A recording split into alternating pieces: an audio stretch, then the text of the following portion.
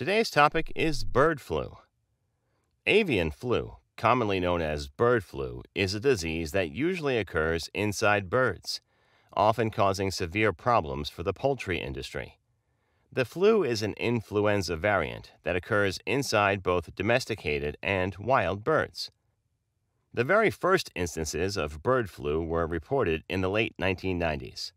Since then, several variants have shown up in different parts of the world. The causes. The key factor to understand about bird flu is the fact that it predominantly occurs inside birds and is highly contagious for them. Although it typically originates in wild animals, it can make its way to domesticated birds. Its presence in human beings was discovered in 1997 when the H5N1 strain was first reported in a person. The virus makes its way inside the saliva and excretions of birds. That makes it incredibly hard to control, since domesticated birds often live in proximity, making the already highly contagious bird flu easy to spread. But how does the bird flu get to humans? The people most at risk can help answer that.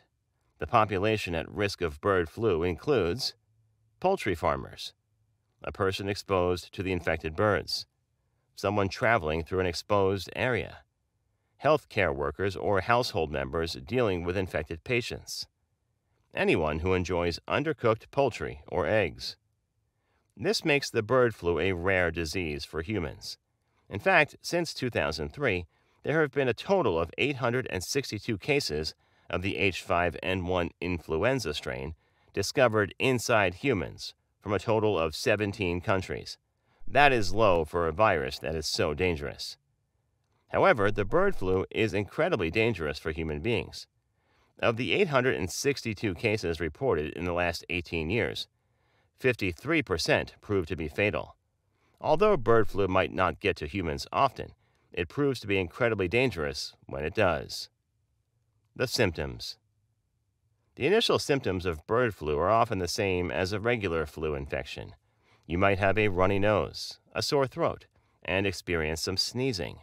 These symptoms can progress rapidly and create serious complications, such as high fevers, weakness, aching muscles, chills, a dry cough, nasal congestion, and fatigue.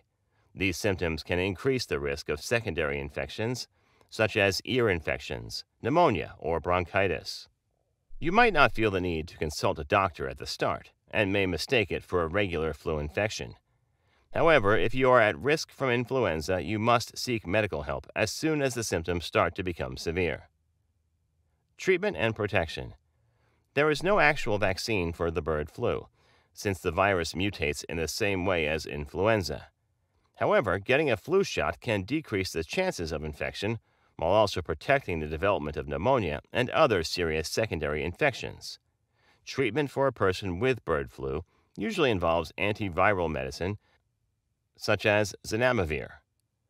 To protect yourself from the bird flu, make sure to keep away from infected areas and people and avoid eating runny eggs or uncooked meat. If you work with poultry, make sure to have your birds tested regularly and take all necessary precautions when working with them. Thank you for watching our video. Please do not forget to like and share the video. Also, please subscribe to the channel to stay updated on our latest videos.